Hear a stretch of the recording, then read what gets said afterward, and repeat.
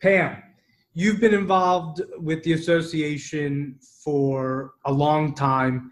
This is the first time, at least in their history, that they're moving online for a regional mini meeting. You've been heavily involved in the process. What's that been like behind the scenes? Well, definitely, Brian, it's been a learning experience because I've never really done any virtual meetings before. And certainly I have not been involved in developing any. So it's been quite a learning experience. I'm very much looking forward to it, though, because with everybody being so isolated, I think it's wonderful that we'll all be able to make contact and speak with one another and learn something. The original mini meeting was supposed to take place in Northborough, Massachusetts. What are the details now? The details now are we're going to have a Zoom meeting. Everybody who's interested will get an invitation to that Zoom meeting, and you'll be sent a link. You'll just click on it, and you'll be brought right into the meeting. And if you need any assistance, I'm sure we can provide it. You can send us an email or call the office, and we'll be able to help you with whatever you need help with. But the more the merrier. How pivotal of an opportunity do you think that this is for the association? I think it's a great opportunity. The majority of people who belong to the Association of BellTel Retirees are retired. We do have members who are still working, but it makes it difficult for them to attend a physical meeting. This way, when we're coming into the digital world, more people will be able to come into the meeting, find out what's going on, and get some information regarding the association. Prior to the call, you kind of brought up the fact that we're in the middle of a crisis, not just the country, but the world in terms of COVID-19 and the fact that everybody's pretty much been stuck at home for the last 4 or 5 months. Did that play a part in the decision to move virtual? It absolutely did. Speaking for myself, yesterday was the very first day I went to a supermarket, and it was frightening, to tell you the truth.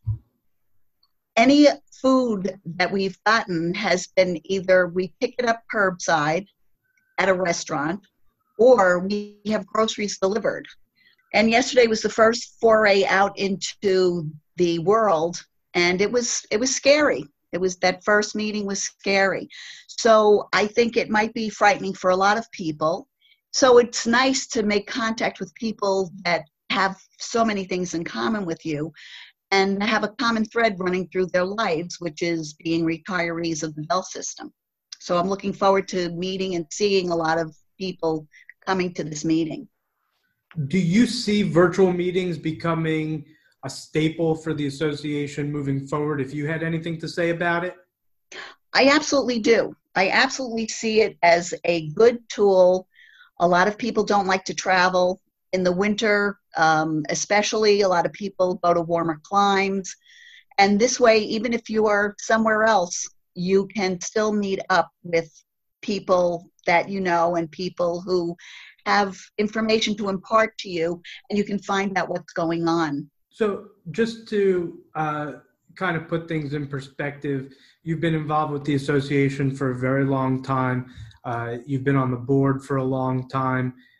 Does this get you excited again to kind of re-engage with people that you haven't met with in a long time? Yes, it absolutely does.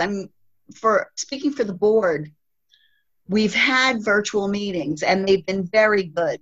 It was good to see everybody. It was good. It was much better than a conference call because you could see everyone and you could address them directly. So it was not quite like being there in person, but very close to it.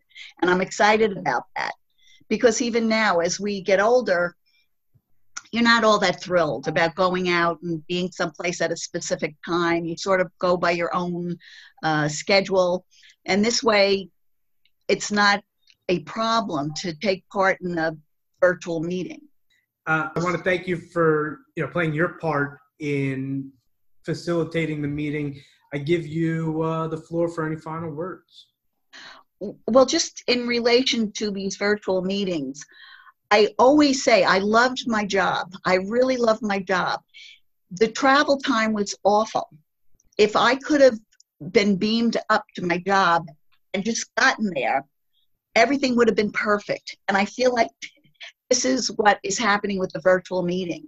You're there and you don't have to travel to get there. And that's really all I have to say. I want to welcome everybody to the virtual meeting and to take part in it. It's not difficult.